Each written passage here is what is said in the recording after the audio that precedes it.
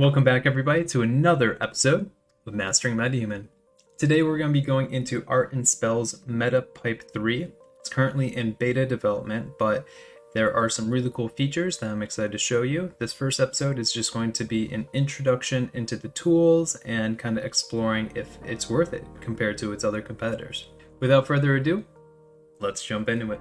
Alright, now before we get started, there's a few prerequisites that we need to make sure we have in place before getting into the tool itself. So first and foremost, you're going to want to go to this GitHub Epic Games MetaHuman DNA calibration. I've made a couple episodes going over it a little bit before, but what we're going to need for this tool is to go into releases on the right side and go down to 1.3.0.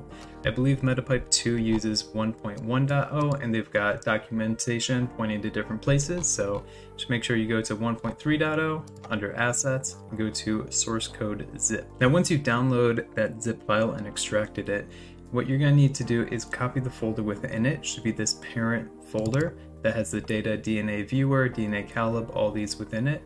Copy that over to your C drive and then name it DNA_calibration. They've hard-coded the file paths here, so you could point to it directly later. I'll show you how to do that as well, but for the purposes of this tutorial, you could go ahead and place it on your C drive here. Next, it will help if you download Quixel Bridge. This is just going to allow us to move MetaHuman assets, DNA files, and then, download the actual textures and all the different things that we need directly from your computer without having to go into Unreal Engine.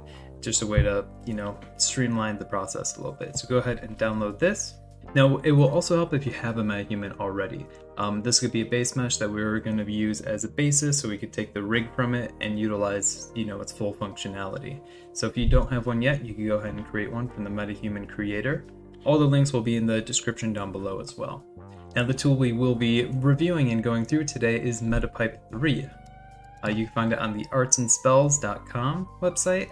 And if you go ahead and click the Get It Now, it'll bring you over to an ArtStation page. On this page, you can go ahead and add it to your library, then go ahead and go to your library and download the file from there. Again, when you're downloading it, make sure you're downloading the correct file version that's compatible with your Maya version. So 2023 with 2023, 2024 with 2024. The MetaHuman plugin itself that's developed by Epic Games is not yet compatible with Maya 2025, so that's why you're going to see a lot of these tools not have that compatibility yet. It will download as a RAR file, so you're going to have to extract that compressed file type, and you should get something like this. Inside you're going to see the Maya version with an installation readme and exe. If you go into the installation readme, it's going to say inside this folder's text field, type cmd and enter, run the following command inside the command panel to install both free and studio versions. You can do this, or they also have the metapipe.exe. You go ahead and double click this, it's going to install the free version and then the paid version. Now, when I was doing this, I encountered an issue. It would say that my Maya shelves path is not found, and no matter what I did, it would never fix it. And so what I found as a solution was launching my script editor and then launching this code here. I'll put this in the description as well. This should be exactly what shows up in the MetaPipe. If we go ahead and edit this, inside the command should be the same here. For whatever reason, it works through the script editor, executing it this way, but it doesn't work through the shelf for whatever reason. So if we go ahead and execute this, it should say trial begins, and you can confirm. Now before we go clicking anything, we need to go and set our locations. So this should be pointing to the correct one, and the DNA calibration path should be pointing to the correct area as well. Again, if you didn't want to rename it or put it on the C drive, this is where you could set that path that I talked about earlier. What we do need to change, however, is the DNA path. We're going to need to point this to our MetaHuman DNA asset that we're going to use as a base for our rig. For this, we're going to open up Quixel Bridge. Now, if you sign into Quixel Bridge with your Epic Games login, you should see your MetaHumans show up on this MetaHumans area in MetaHumans UE5 or UE4 if you made an older version. Once you have that, you can go ahead and select your MetaHuman, select what resolution you want to be working with. Then you can go here to your export settings or download settings. First, we're going to go to our download settings. And you want to make sure that your models are set to FBX and source asset. I'm having all LODs enabled here. And then if we go back here, export settings, I have export target set to Maya, textures, models, Maya, FBX, source asset, and then I should have it exporting every other LOD. From there, you go ahead and hit download. If you're doing it in 8K resolution, it's going to take a minute. Go ahead, walk around, grab a coffee, whatever you need.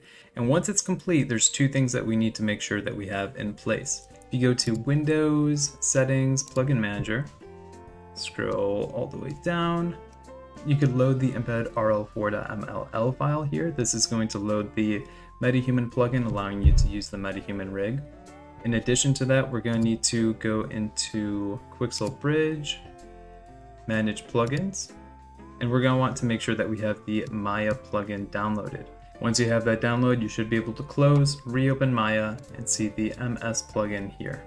You go ahead and click on that, apply material to selection. Now you should be able to go into Quixel Bridge, exit out here, and export your live link test or whatever the name of your MetaHuman is.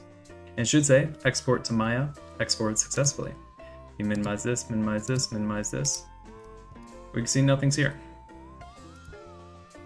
It's because I have multiple versions of Maya open. Give me a moment. Now you should see your character. This is the live link test that I did in a previous video, a little old man character. But if you weren't able to export directly from Quixel Bridge, you have a Quixel location that you define within Quixel Bridge, and if you download it, you should be able to go into Downloaded, DHI, go into the asset, 8K, MetaHumans, Live Link Test, Source Assets, and all the way down, you should have a name of your MetaHuman _ fullrig.mb. If you open it up, it's going to be essentially the exact same thing we have here.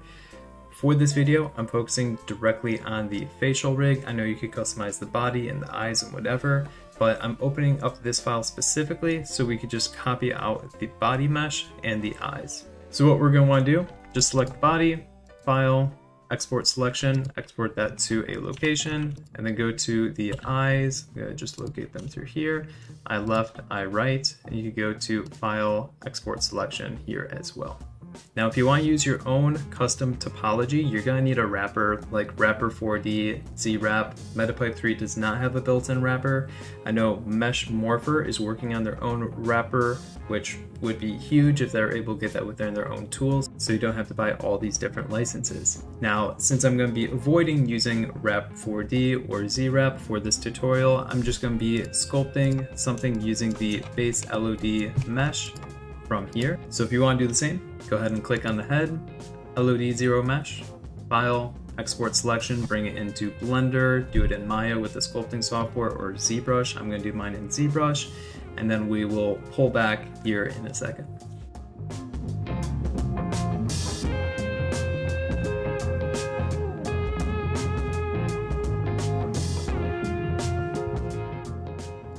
Alright, so once you got your sculpt set up, what you're going to want to do is go into the home page here. We can just go to New Scene, Don't Save. Now if we click on the Origins button here, it should pull in the DNA file that's associated with this path here in the MetaPipe DNA path.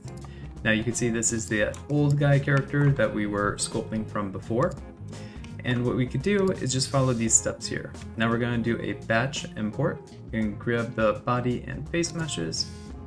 Once the joint transform section completes, you should have your MetaHuman rig right here. Go ahead and play around with the deformations. Again, if you see it breaking and flying out everywhere here, make sure you freeze transformations and delete history on your custom meshes beforehand. But you should see everything working as intended here. Go ahead and undo all of that. And now we could go to build body. If you still want to, tweak things out or fix something, maybe the eye mesh is broken or the head mesh, you go ahead and click on whatever mesh it is and click mesh fix. Now, since we had the body selected earlier in one of our meshes, we can go ahead and click build body. And now you should see the body mesh in your scene. You should also see the bones. If we go ahead and turn on bone visibility, you should see a skinned asset working as intended, along with the working face mesh as well. Cool. Now what we could also do is click on control rig. What this does is generates the actual control rig skeleton, allowing you to, animate your character using the animation rig with IK set up and everything that you need to animate properly. Now you can go ahead and assign materials, change out different blend shapes, export them, edit them, import whatever you need to do to change any of the functionality that you want to here with your specific MetaHuman. One last thing before we export, we actually have to go to Mesh Display into Paint Vertex Color tool. Go ahead and double click that to open up tool settings, go into Attribute Maps, import map name. And here we need to import from the DNA calibration into data into vertex color PNG. And when you do so, make sure that you have the head selected first, and do that again. And you should see those vertex colors show up on the mesh. And lastly, before hitting export, go ahead and hit export selection just to pull up the menu options here, because this is what the tool is going to be referencing these different settings in here. So we're going to want to make sure that tangent and binormals is on, smooth mesh, and then lastly, reference assets content. Other than that, animation should be turned off and everything should be pretty similar to the default settings here. Go ahead and click cancel and then export. Then what you're going to have is a body, head, and DNA file in this output folder after you hit the export. And what you could do is import the head, import the body, import the DNA onto the head skeletal mesh, and set up your MetaHuman from there within Unreal Engine and the blueprint from the existing character you had before. That's how you get the custom functionality on the new asset. In doing so, following the tutorials from Art and Spells on MetaPipe 3, I ran into crash after crash and bug after bug when trying to go through the whole process.